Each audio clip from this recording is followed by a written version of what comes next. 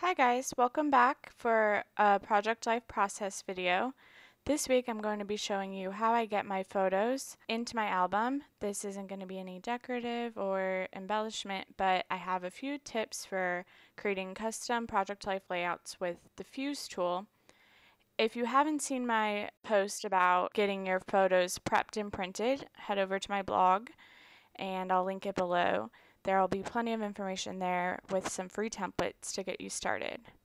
So I printed all my photos after I prepped them, and right now I'm just trimming them out. For larger spans, I basically use my paper trimmer. That's for anything that's 6 by 12 or 8.5 by 11. And then for all the small little cuts for the 2 by 2 photos, the 3 by 3 photos, I simply use my scissors. I find it to be much quicker and easier to get them down to size. As you can tell, I'm also trimming about a 1/16 to an 1/8 of an inch off the bottom and the sides of each photo. That will leave me room to fuse into my page protector and keep it the same size. After I do that, I make sure that I stack them in the order that they're printed. That makes sure that I'm getting the photos in the order that I wanted, and that's all how I prepped them. So I prepped them in the order that I want them to be in the album. That makes it easy once I trim them out and stack them to keep them in the proper order, and everything will be much easier and I won't really have to think about it when I'm worrying about fusing everything in. I also keep a sketchbook that has the layouts with detailed information. I went over that in my post about prepping and printing, and that lets me know that I'm putting everything in the right place.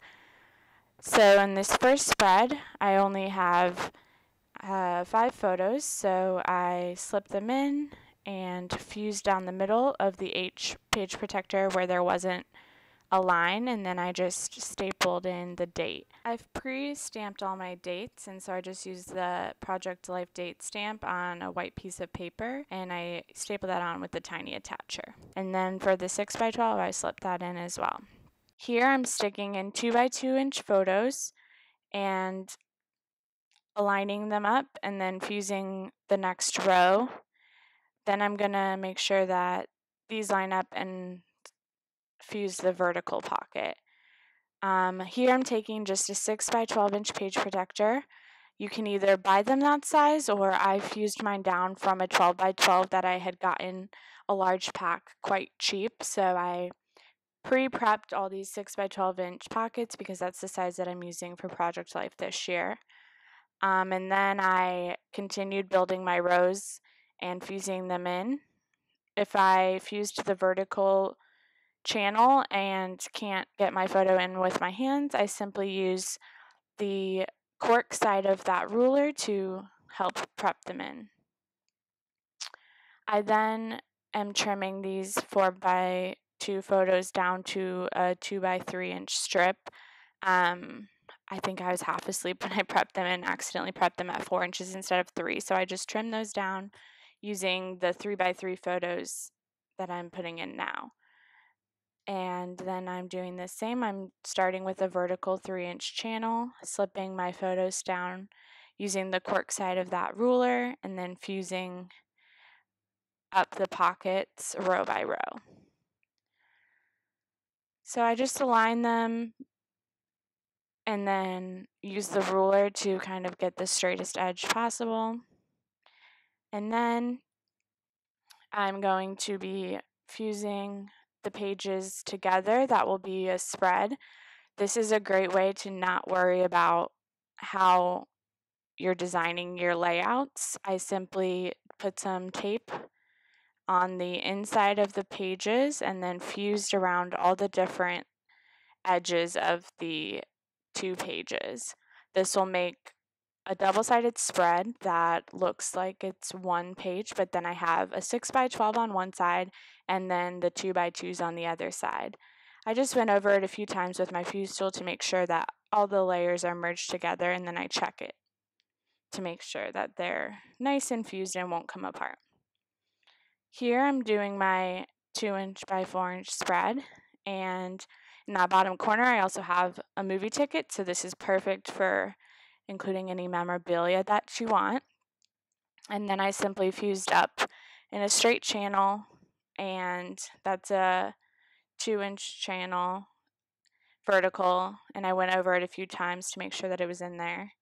And then I'm just tidying up my trimmings, any photos that aren't the same height, fix those, make sure that everything is aligned before you fuse it in there. And I finished this one up with the top row, and then I'm doing the same process where I tape it together and then fuse front to back. It's pretty quick and it makes it look really nice in your album. Here's a fun little tip if you want to include things like photo strips. It's fun to make them their own insert with the transparency around it. I think it makes for a fun little input. So this goes in between my album, and I simply put fusing around the corners of those little photo strips. Here again, I have the H page protector, and I'm simply dividing that bottom 4x6 and top 4x6 photo into a 3x4 pocket with my fuse tool and a ruler. This is another 2x2 spread. You can see on my post about prepping and printing that I have a cheat sheet that tells you how many photos you can use per spread. So when I look at how many photos I have for the week, I simply pick out what layout fits the best for my number of photos. Either I can drop off a few photos or add a few more, depending. But this was a day where we went on a trip to the Biomes, which is a water and aqua life center. So I had a ton of fun photos of my nephew, and I really wanted to include a lot of them. So this 2x2 spread is a great option. And I simply am fusing and sliding in with my ruler, as I mentioned before. So it's a pretty easy process.